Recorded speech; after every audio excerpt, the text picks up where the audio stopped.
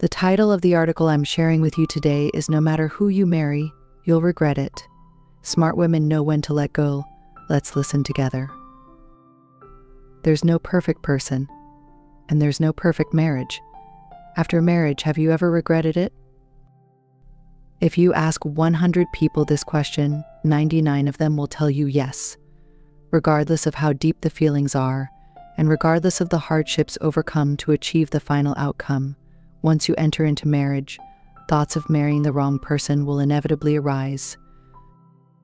Some people experience this during pregnancy, and for some, even before their honeymoon ends, they're already contemplating divorce.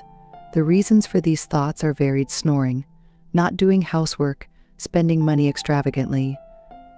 The most ridiculous reason I've heard is wanting to eat the cake from the husband's company downstairs and repeatedly reminding him to bring one home, only for him to forget.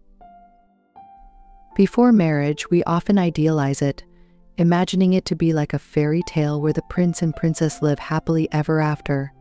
However, we forget that no fairy tale describes the challenges of married life in detail, because it's far from being a dream. When two people are together for a long time, the novelty and passion fade away, and they become unwilling to maintain the facade of perfection. When they reveal their true selves, conflicts arise. If there truly comes a day when two people can live together comfortably in a small house without constantly clashing, it means that they've both compromised and worked hard to understand each other.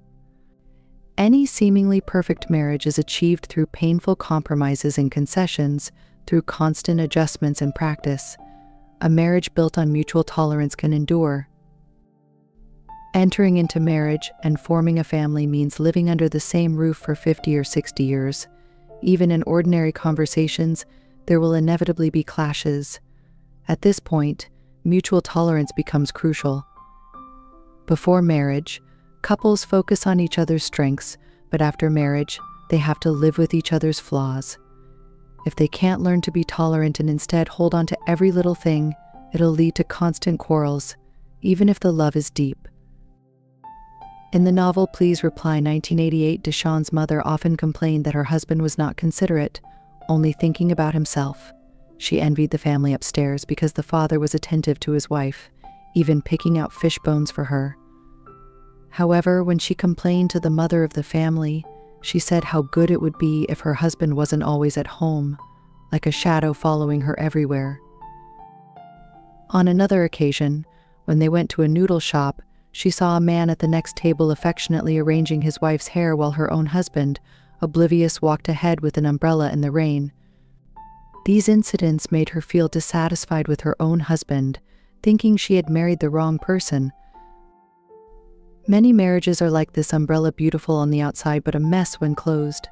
As Mo Yan said, "Never envy others' lives because perhaps we're short-sighted, often overlooking the happiness around us.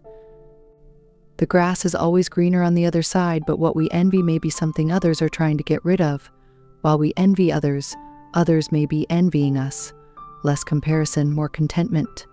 Instead of demanding what we can't get, cherish what we already have." That's the secret to a happy marriage. Lu Zhenyu once told a story. Before he turned 30, he was very resistant to marriage because he thought it was like comparing goods at a market, where two strangers measure each other's appearance, figure, economic strength, and potential for development, finally settling on one as a lifelong companion. This kind of marriage seemed boring to him until he met an old man by the sea who changed his perspective. The old man, recovering from a serious illness, said, "At my age, do you think marriage is still about wealth? For me, it means when I wake up at 3 a.m., thirsty and in pain, just beside my bed, my wife knows I need water." Having someone who knows your needs, understands you, and supports you at all times, that's the greatest benefit of marriage. Ultimately, in every marriage, what people seek is someone who can immediately get up and pour them a glass of water when they're in need, even though this glass of water comes at a high price and requires decades of nurturing. If marriage is compared to a transaction, then the only win-win exchange is genuine love and understanding. You empathize with me, I cherish you, and we support each other along the way.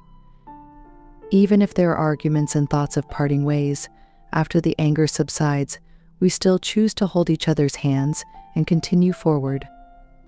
Wrong ones part ways, right ones find their way. Since any choice in marriage seems to be wrong, then let's embrace our mistakes and walk through this long life together. That's all for this article. I hope you find new insights every day, opening up beautiful new chapters. Here, you'll never be alone,